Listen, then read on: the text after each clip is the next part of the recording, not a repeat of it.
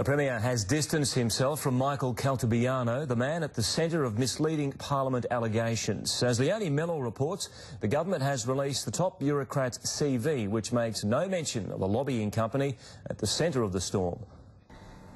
The Liberal links go back a long way, but Campbell Newman says he hasn't spoken to Michael Caltabiano over allegations the top bureaucrat misled Parliament. Mr Caltabiano now needs to explain what he has said, and the committee needs to do its work.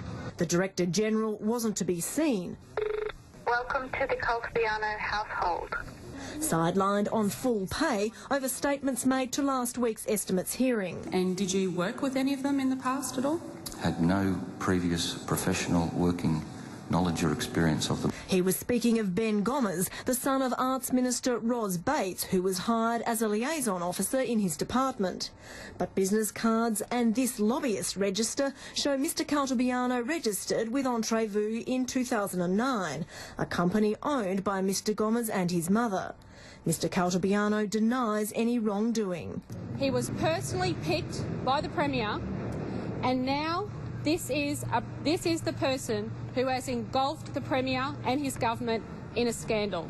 I remind people that we are the ones who only a few months ago made it an offence again to lie to a parliamentary committee. Ms Palaszczuk called on the government to release Mr Caltabiano's CV.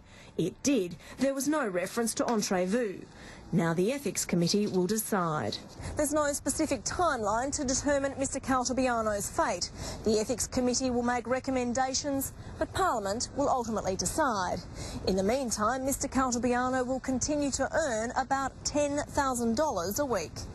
Leonie Mello, 10 News.